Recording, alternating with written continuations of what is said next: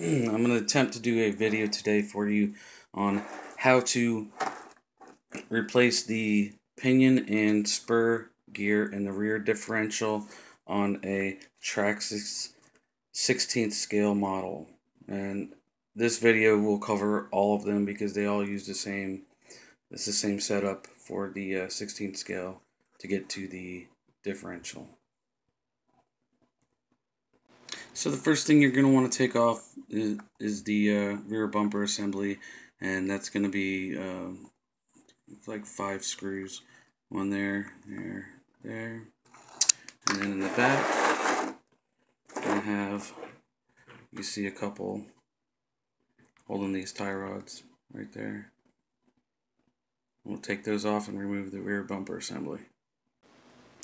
Okay, so now that we've got the rear bumper assembly off, you noticed I went ahead and left these 2 screws in. A lot of times I like to screw the screw back in if it's not going to be an issue, if it's not going to be in your way. You screw it right back in, and that way you don't have a bunch of screws laying around trying to figure out where they go or whatever. So that's a little bit of a time saver there. So after that, I'm going to go ahead and just do the next easiest part here and just take off this bottom panel. And basically what that's going to consist of is these 8 screws right here, and that'll take this protective cover off to reveal the drive shafts and other screws. Okay, now with the bottom plate off, you want to go ahead and take the tiny little set screws out of the drive shafts, the front going to the front and the rear, and just go ahead and move these drive shafts back out of the way a little bit. If you notice, 4 of the screws that held this protective plate on actually hold the motor transmission setup. So after that, that should pop out the opposite way there toward the top. So okay, now I ran into a little bit of an issue. I just wanted to make sure I went over. When I was taking this drive shaft here off, the longer one, this part right here is supposed to slide this way onto this part of the drive shaft, and it's not, which basically means there's going to be a lot of debris inside here. So once I do get this off, it's important to take this apart and clean it out and make sure it's moving freely when you put it back. Otherwise there's going to be quite a bit of resistance going on there, and that's not good for anything. So now that both drive shafts are off, going to the front and rear, now that they're off, I'm going to flip this over. Then you're going to go ahead and unplug your leads going to your motor, and this guy should come right out, and you want to go ahead and set that to the side. There's something that I figured might be important to some people, and I kind of almost didn't even cover this, but I figured I'd just take a second. When you're unplugging these leads right here, if you notice any of these leads are black or discolored, that's going to indicate that there's a loose connection going on, which will eventually cause a problem. So if that's the case, if you have one that's extremely discolored, change all of them. Just change everything to new, and to avoid any kind of future issues. Alright, next I want to go ahead and get this little aluminum plate out of the way right here. And in order to do that, normally I would actually try to sneak it by, like pull this bumper down and sneak it by and just pop it off, but I'm going to go ahead and do it the right way and show you. And basically you're just taking this skid plate off the bottom here, and that will give you access to take that aluminum plate off. Alright, another thing I wanted to bring up was on my other model, 16 scale model, which is over there, the Mini Big Slash. I actually did the differential on that one already, so this is my second differential. And on that one, there was a couple rocks that got caught up behind the actual protective shield that almost lathed right through the drive shaft. So if you're going through little rocks and everything, sand or whatever, once in a while you should take that cover off just to make sure you don't have rocks chewing right through those drive shafts. Or I think they even make a steel setup, which eventually I probably will go to. But if you notice now, I did take this little skid plate off right here to get to the blue plate right there. So now we're going to pop that off. And after that, we're going to go ahead and take the shocks off. Just remove these screws right here, that screw for the rocker, and get those out of the way. Now, as you can see, with the shocks completely out of the way, the shocks and the rocker arms out of the way, you've revealed a couple screws right here. So we want to go ahead and take those out next.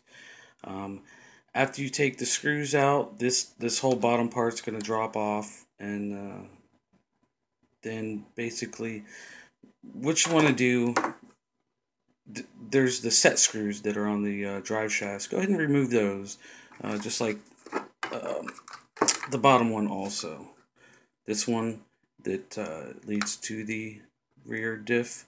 Go ahead and take the set screw out of that, remove that drive shaft, and then go ahead, and the same thing with all the drive shafts. It's got a little set screw back in the back, and you want to remove those, and that'll get us to our next step.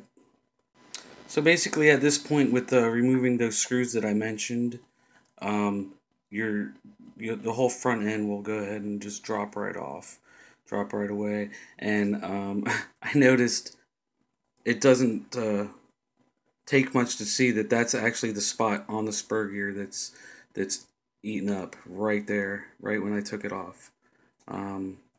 So yeah, that's it. We've got the for sure it's the spur gear and the pinion that need to be replaced on it, which the test that I did, basically what I did was I held the front, I put the rear wheels on the ground, I gave it a little more juice, a little bit of juice, and just kept slowly rolling it forward. And once you roll it forward, once it gets to that spot that's eaten up, it'll start clicking, click, click, click, click. So that's kind of a telltale sign that it actually needs to be replaced. But visually, yeah, if you can visually see that the teeth are eaten up, then that is definitely your culprit. So our next step, now that we have the ends of the drive shafts, if you notice, I took those off, and I'm not surprised that they were actually really hard to come off. They're supposed to just slide right off easily, but they did not because of all the sand and whatnot. So before I put it back together, I have to get all the grit and whatnot and whatever off of the drive shafts and make sure they're sliding freely before I put everything back together. But at this point right here, when we've got this off, I'm trying to find it, I think there's just one more screw. There it is, if you notice at the top right here. Right there, there's a screw.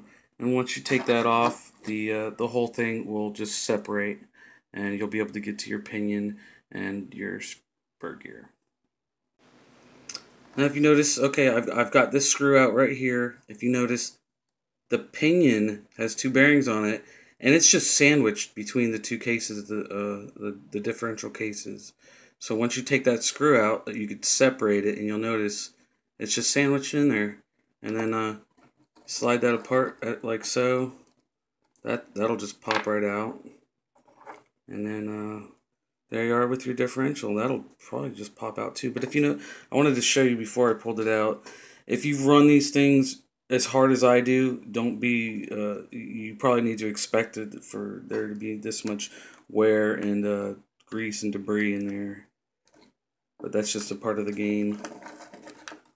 I like to run my RC cars. I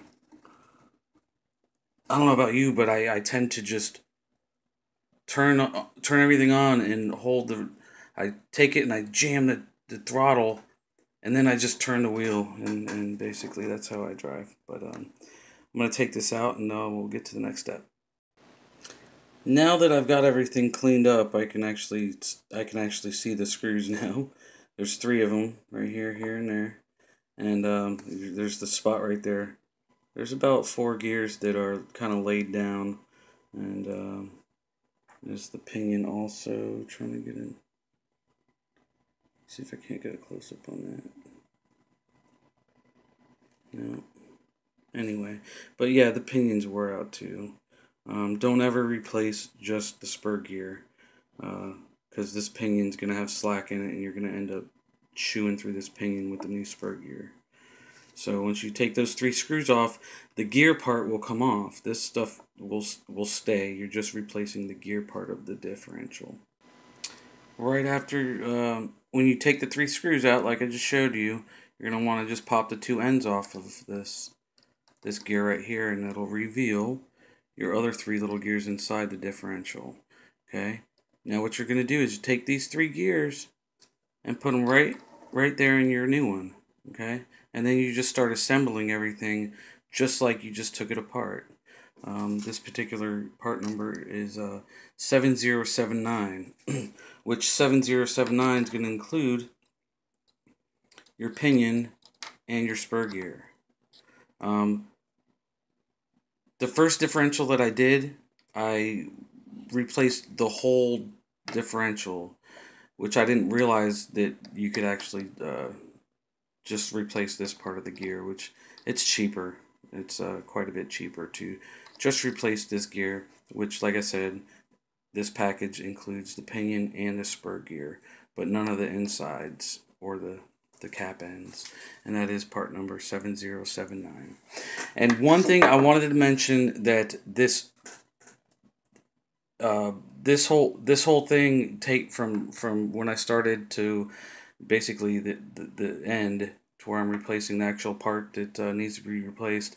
I've used 2 different Allens, 2 different sizes.